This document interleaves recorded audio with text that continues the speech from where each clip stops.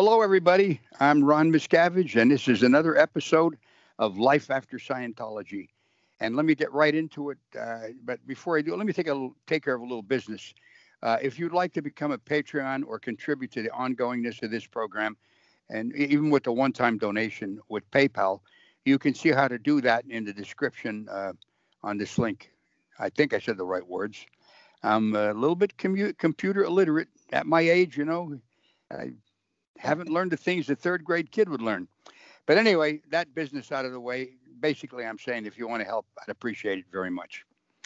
So listen, today we have a program that, boy, I'll tell you, I don't know exactly how to introduce this without making it seem smaller than it is, because it's a real big deal.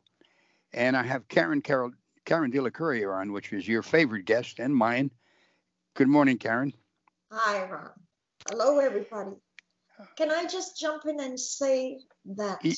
Yes, you can. Recent events of the way the cult of Scientology has tried to crush,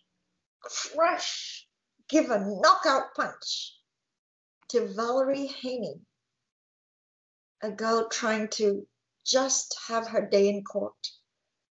Ron and I reminisced on it, and we realized he was in 42 years, I was in 82 years of living and breathing the cult. We realized that there's one word we can shrink it down to, that the cult exercises, executes power. So the show is on the word power. That's right. And it is. This title was given not by us, but I think it was Time Magazine, The Cult of Greed and Power. There it is. Matter of fact, Karen has the page there for you. That's it. And that's the exploding greed and power. It's interesting. In 1991, that Time Magazine got it. They are a dominant, seeking, submissive, seeking people to be subservient. They seek control, domination, power. So Ron and I wanted to kick this around and discuss why the cult chooses power above all else, above compassion, helpfulness, benign, empathy, forgiveness. No, it only seeks power. Well, let me give you a couple cents worth to start off with, because you don't have to use power to actually control your people or keep them in the fold, as they would say. If you had a movement, a religion, or anything that you had a common purpose with people, if that purpose was high enough and beneficial to all, including the people who did it, and those people that if they affected with their movement, if you had a beneficial thing, you would expand like nobody's business. In the past, there have been religions that, even with their own faults, because they had a beneficial effect on people that they apply this to, and a beneficial effect on the people who did it, they expanded, and they didn't have to use power. Now, power is so insidious that many years ago they used to talk about the ether in the universe, that the universe was filled with an ether. In Scientology, in the organization, and in anything to have to do with what they do, their technology, their organizational policies, that ether is filled with power. Everything they do is meant to control and use power to keep you under their thumb. That's my 2 cents worth. Well, all power isn't bad. Like you were describing negative power, misuse of power. Yep. I mean, one could use power to benefit the many. Just do great things for the civilization, for a city, for a country, but it's anti-power or just gross dominating power.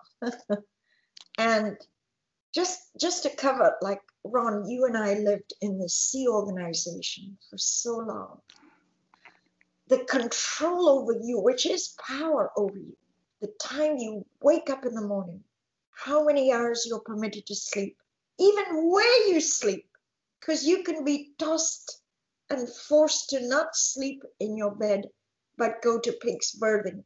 What time you eat, the allocation of allowing you only 15-minute meal break to eat. Yeah. It goes down, where you report for muster 3 times a day, roll call. A senior hanging over your shoulder as to what you produced in the last hour, this kind of, it's suffocating control. And if you do not toe the line, punishments are horrendous. That's the whole point. Yeah.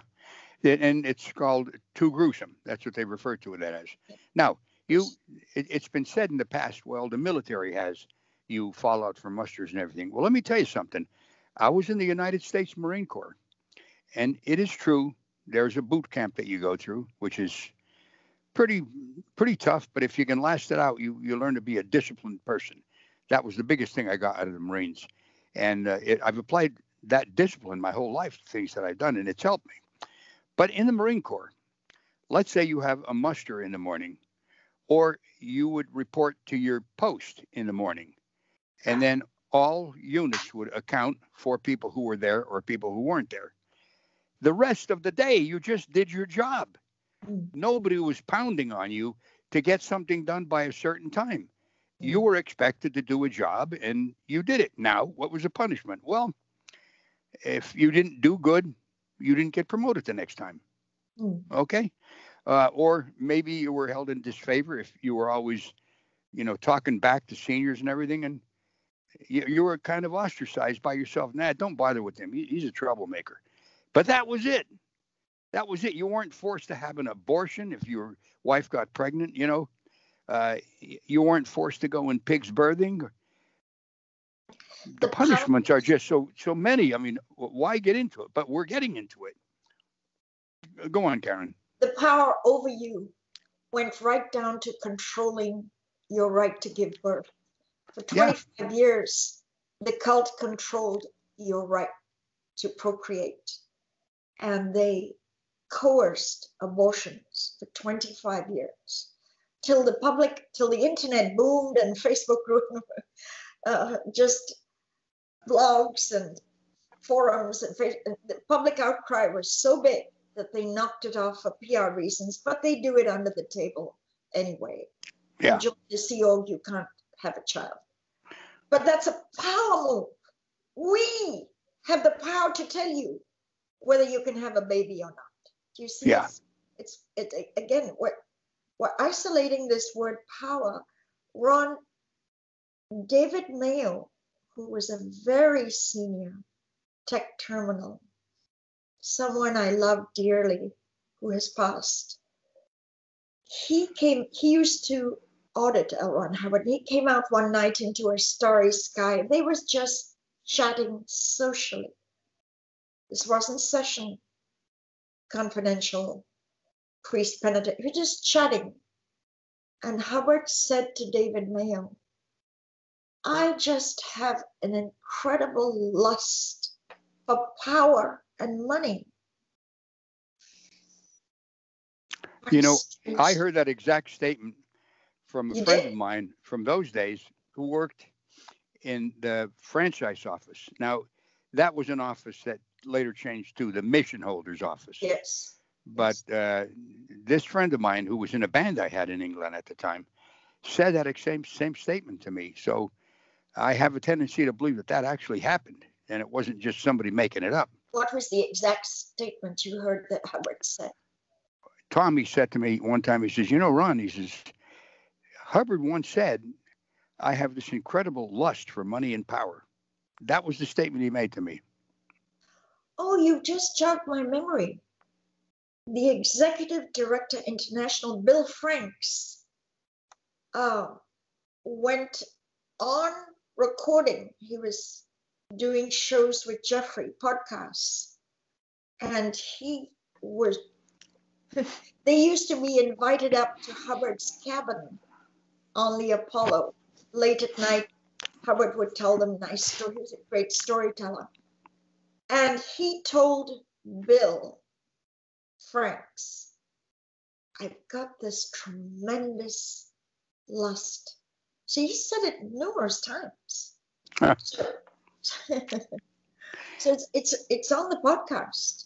Bill wasn't hearsay, like I was told by David Mayo that he said that this is Bill being told by. So Hubbard admitted to a lust. The word we used was lust, not desire. Yeah. Lust. Power. That is. And David Miscavige, your son, has continued this. And I will tell you, you've used the statement, absolute power corrupts absolutely. Tell me how you view your son's seeking power and utilizing power. Well, and I'll say this again, I've said it on many of my podcasts and interviews. David wasn't always the way he is now. I must say that, and I know people will argue with me and they say, no, he was a son of a bitch from the word go. Well, you weren't there. I was there from the moment he was born, and I saw him with tremendous case of asthma, and it was really the bane of his existence as a little kid. I'm the one that took him to the doctors all the time to get a shot, and I would try to come up with different ways to handle him. And I can remember when I took him in for a session with a guy by the name of Frank Ogle. Frank gave him a session. He never had a tremendously bad asthmatic attack for the rest of the time he was living at home until he joined the Sea Org. So that having happened led me to think this is something that I really want to get my whole family involved in. Now, going back a little prior to that, as a little kid growing up, he had a tremendous sense of humor. He was smart as a whip. He was tough. I mean, we had a lot of good times together. He had achieved something that nobody else achieved with the winning of the tax exemption for the church in 1993. That gave him literally ultimate power. And the guy who said that, Lord Acton, he said back in the 1800s, an English statesman, he was a member of the parliament, power tends to corrupt and absolute power corrupts absolutely. And I'm totally convinced this is what happened to David. So he has kept that mantra up and has used it with PIs following people, as I had PIs following me when I left the church, getting paid $10,000 a week, reporting on my every doing from morning till night. And all I wanted to do was get on with life.